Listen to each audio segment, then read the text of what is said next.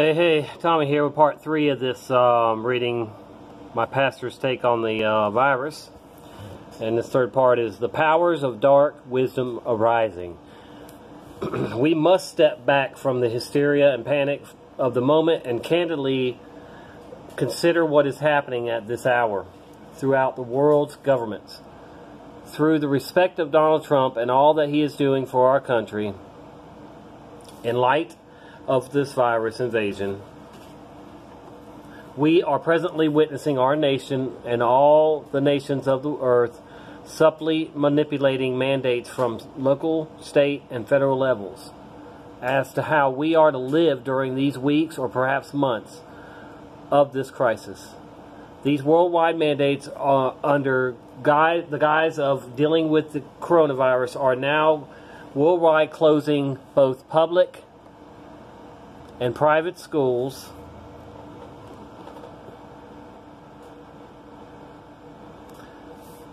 limiting worship services where attendance exceeds a certain number in ranges of 100 to 10 persons.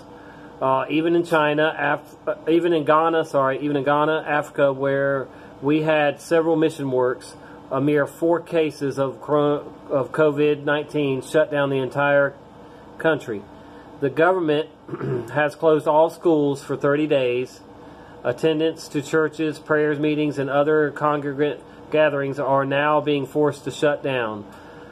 Though we may certainly desire to be wise in these days, we must be conscious of the biblical fact that we are living in the prelude days of the coming Antichrist. Only a crisis of worldwide magnitude, and will bring him to the forefront for world rulership. Yes, it will be a worldwide crisis so critical in the thinking of the nations that they will cry for such a savior to rise and lead the nations through the crisis.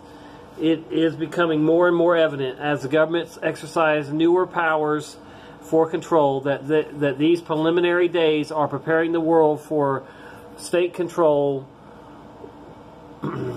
which will be set in place before the Antichrist's appearance. The socialists running for president in the United States are calling for nationalization of the energy industry, of healthcare, and even of our financial markets in order to save the world from capitalism and the coronavirus.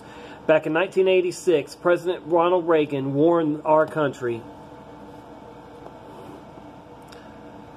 The 9 most terrifying words in the English language are, "I'm from the government and I'm here to help." Please don't fall for it, people.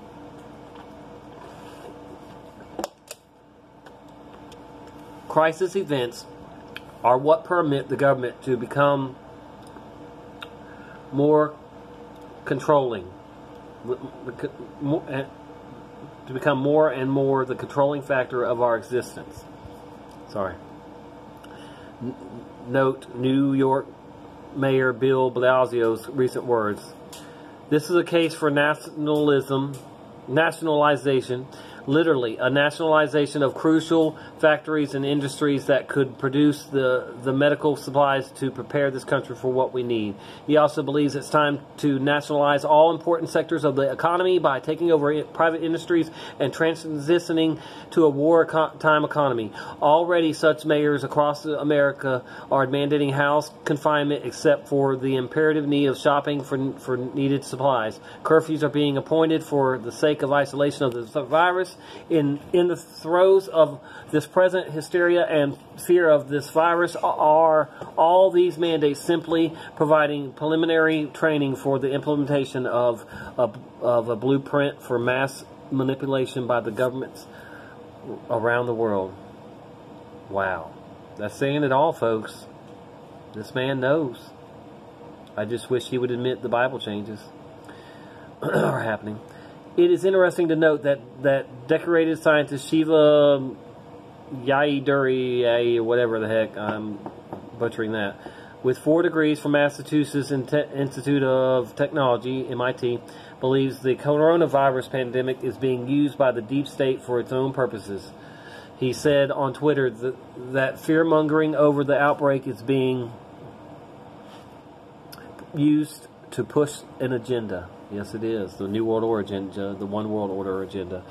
As an MIT PhD in biological engineering who studies and does research nearly every day on the immune system for the coronavirus, fear-mongering by the deep state will go on in history as one of the biggest frauds to manipulate economies, suppress dissidents, and push mandated medicine. He said these words in response to President Donald Trump's words of March 9th, 2020. The fake news media and their partner, the Democratic Party, is doing everything which within its semi-considerable power, it used to be greater, to inflame the coronavirus situation far beyond what the facts would warrant. Surgeon General has stated the risk is low to the average American. Never did he say that the disease is a hoax. He merely noted that there are those in the government using the pandemic to frighten people into obedience. Oh, dear reader, dare we contemplate what has happened in just the past week. What have we done? We truly believe there is a crisis and it is evident that this virus is spreading. Furthermore, we sympathize with all those who have been affected by the event. And I love how he said by this event. Nevertheless, this crisis will be used by the devil's advocate to gain greater control of humanity and force an increase in anonymity of unanimity of the nations in the name of health.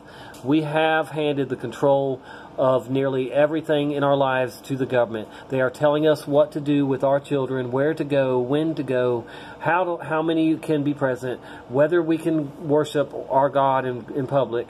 Although the disease is certainly real, no, it's not probably. But what does all this? What does all of the intrusion of the government mean at this time on the eve of another election? Will this cause us to believe that for the sake of safety and health, a socialistic government is now our answer? No. Is this a way we will be caused to submit to state powers? Although it may be that our president fears the intrusion of these governmental mandates, he also believes he will be viewed as a failure for not caring for America if he does not submit to the forces of socialism. We may have thought that the padlocking of our churches and schools would have been the way it all would have ended in the country, but a mutated virus has become a manipulative guise to restrain our public worship. In this crisis, even prisoners are being released from some county and state prisons in order to prevent a catastrophe in the event that a virus were to reach